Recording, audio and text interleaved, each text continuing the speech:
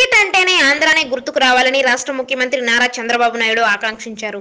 బుధవారం మూలపాడులో క్రికెట్ స్టేడియాలను ఆయన ప్రారంభించారు. ఈ సందర్భంగా ఆయన మాట్లాడుతూ అడ్వెంచరస్ స్పోర్ట్స్ కు అమరావతి అనుకూలమైనదన్నారు. మూలపాడు లాంటి 2 గ్రౌండ్స్ ప్రపంచంలో ఎక్కడా లేవని, ఎంఎస్కే ప్రసాద్ చీఫ్ సెలెక్టర్ గా ఉండడం మనకు గర్వకారణమన్నారు. కాగా మూలపాడు గ్రౌండ్ కు చుక్కపల్లి పిచ్చయ్య గ్రౌండ్స్ గా ఏసీఏ నామకరణం చేసింది.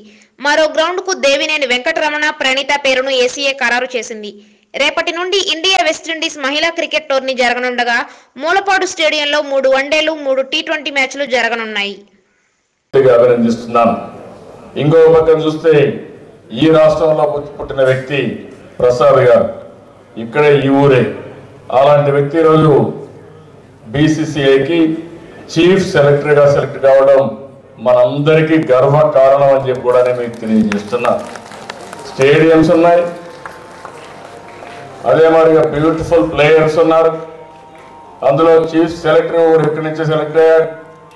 ఇవన్నీ వచ్చిన తర్వాత ఇప్పుడు కావాల్సింది మీ అందరికీ రాబోయే రోజుల్లో క్రికెట్ అంటే ఆంధ్రప్రదేశే గుర్తు రావాలి.